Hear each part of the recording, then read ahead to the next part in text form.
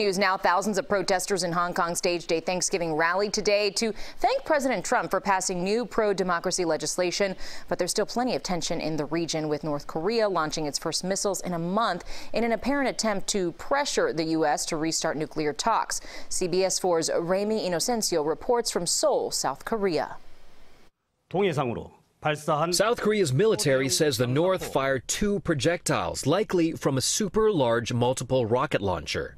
The missiles were reportedly launched from North Korea's eastern region and landed in the Sea of Japan. Japan's prime minister called it a threat to his nation and the international community.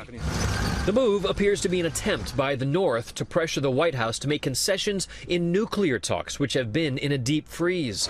South Korea's military, together with the United States, is monitoring the area for more launches. Meanwhile, North Korean ally China is reacting furiously to a move by U.S. President Trump.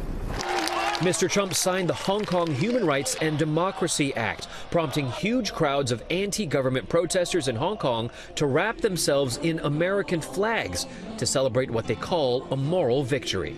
We should use this opportunity to express our gratitude to the U.S. Congress and its citizens for supporting Hong Kong in the past few months. The law passed both the House and Senate and allows the White House to sanction Chinese and Hong Kong officials who abuse human rights. The Hong Kong government has called it unwarranted, and China quickly summoned the U.S. ambassador to protest the move. Remy Inocencio, CBS News, Seoul, South Korea.